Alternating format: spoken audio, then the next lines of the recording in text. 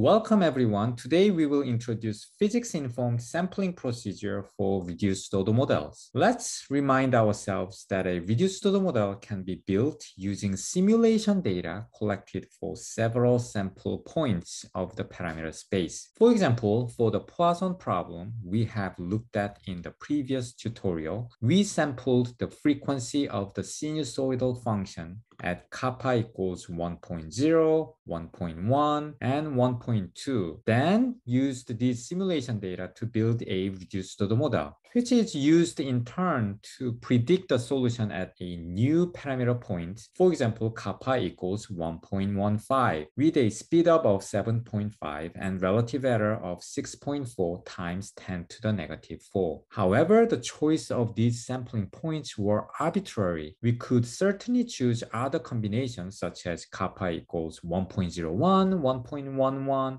and 1.21, or some other combinations, right? However, we can easily see that the choice of these sampling points affect the performance of reduced order models. As you increase the number of sampling points, the accuracy of the ROM will increase, but it will become slow because the size of the reduced order model increases. This observation naturally leads to an important question, that is, what are the optimal sample points that guarantee some desirable accuracy with minimal number? Do they exist? If they exist, can we find them? If we cannot find them, can we at least find near optimal sample points? We will answer this question by introducing a physics-informed sampling procedure using greedy algorithm. To describe a greedy procedure, let's say we would like to find the near optimal set of kappa values whose reduced order model achieves a relative error less than 1% for every kappa value between 0.5 and 3. To achieve this, a greedy procedure starts with a reduced order model that is built by simulation data at one point in the parameter space. Let's say we choose the midpoint, that is kappa equals 1.75. Then one can compute a relative error of the reduced order model at points that cover the parameter space of kappa between 0.5 and 3. Because we have built the reduced order model at kappa equals 1.75, it will be the most accurate at that point, and the accuracy will deteriorate as we go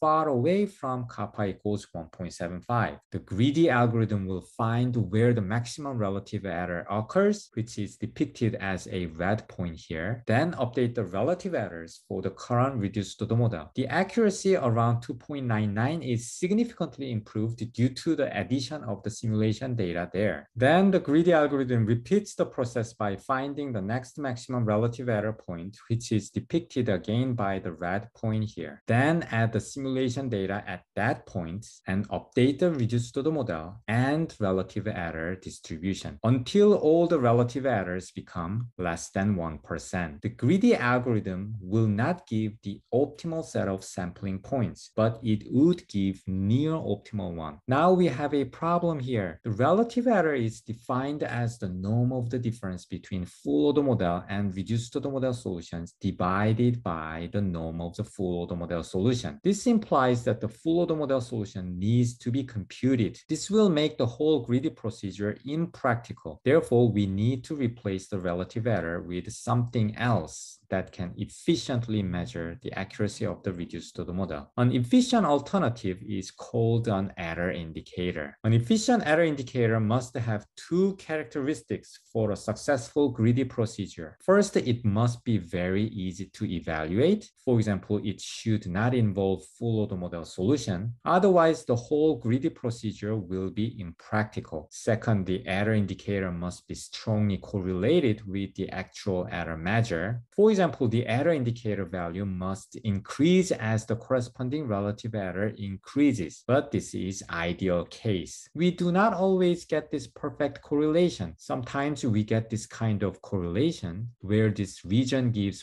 false negative, meaning that the indicator is saying the accuracy is bad, although the actual accuracy is good. This is actually okay because it simply adds some unnecessary sampling points during the greedy algorithm, and the final set of sampling points will still guarantee the desirable accuracy. However, sometimes we may get this kind of correlation where this region gives false positive, meaning that the actual accuracy can be bad, although the indicator tells us that it is not. This is really bad because the final set of sampling points determined by this error indicator may not guarantee the desirable accuracy at all. So it would be nice for you to check this correlation first before you deploy the error indicator in the greedy procedure. Now, what would be a good error indicator for the reduced total model of solving Poisson equation? To answer these questions, we need to derive an error bound. Because the Poisson problem is linear and time independent, the finite element discretization gives the following linear system of equations to solve. Using this, we can define a residual function also of u equals f minus au. If we plug the full order model solution u into this residual function, then we get zero residual theoretically. On the other hand, if we plug the reduced order model solution to this residual function, we would not get zero residual because the reduced order model solution is approximate. If you subtract these two equations, you get minus also of u tilde equals minus a of u minus u of tilde. Inverting A matrix and negate both sides give us that A inverse times also of u tilde equals u minus u of tilde. Note that u minus u tilde is error term, and we will denote it as E. Then this gives us A inverse times also of u tilde equals E. Here, using Hilbert's inequality and the equivalence relation between L1 and L2 norm, we can bound the error norm by the norm of A inverse times the norm of residual. This error bound tells us that the error of the reduced order model solution can be bounded by the product of some positive scalar value, that is the norm of the inverse matrix of A, and the residual norm. Because the norm of the inverse matrix of A is constant, this bound shows the correlation between the error norm and the residual norm. For example, if we plot the relative error and residual norm of the reduced order model solutions for Poisson problem, we observe very strong correlation. Furthermore, computing residual norm is a lot cheaper than solving the full order model. First of all, it does not require full order model solution. The number of floating point operations for the residual norm computation is big O of 2 and k, where n is the full order model size and k is the bandwidth of the matrix A. While the number of floating point operations for solving full order model solution is big O of nk square. Therefore, the residual norm is a perfect error indicator for Poisson equation. Plus, the residual norm is a physics-informed error indicator because it uses the discretized system of linear equations that represents underlying physics law. If you use libROM to apply the physics-informed greedy algorithm with residual norm error indicator for Poisson problem and try to build reduced order model with a target relative error less than 1%, the greedy algorithm will sample these 8 parameter points to build reduced order model. As you can see, this reduced order model achieves a target relative error of less than 1% almost everywhere. Except for this region though. The relative error is slightly above 1% here because we are using an error indicator for efficiency, not the actual relative error. Alright, we have introduced a physics-informed sampling procedure to build a reduced order model that achieves a desirable accuracy over the whole parameter domain. We took advantage of physics-informed error indicator to accelerate the greedy procedure. The greedy algorithm is implemented in libROM, so you can apply it yourself. Please find the command line options for the greedy algorithm in the description below. I hope that this tutorial was helpful. Please visit the webpage for the libROM below and try to get familiar with the reduced order model and apply it to your applications. Next time, we will go over how to build reduced order model for time-dependent problems. All right, see you next time.